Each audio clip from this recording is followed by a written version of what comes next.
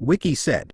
On this day, April 21st, Eid al-Fitr in Islam, first day of Ridván in Bahá'í faith, 900. A debt was pardoned by the chief of Tondo on the island of Luzon and recorded on the Laguna Copperplate Inscription, the earliest known calendar-dated document found in the Philippines.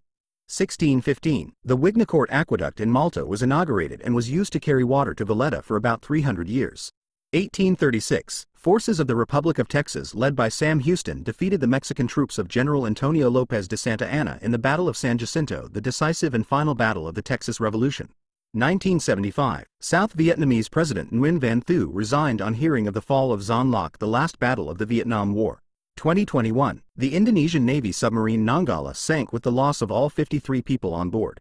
Pope Alexander II died 1073. Antonin Camel born 1730.